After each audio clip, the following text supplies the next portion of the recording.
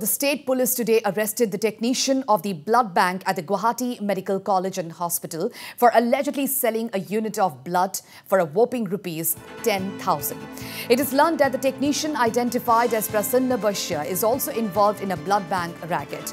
Baishya was arrested based on a FIR filed a week ago. It may be mentioned here that a unit of blood in the blood bank cost not more than rupees 650 at the GMCH. However, the accused technician was illegally selling blood for rupees 10,000. Notably, the GMCH management had earlier suspended 3 other workers of the laboratory. On the other hand, 3 other accused workers are reportedly absconding.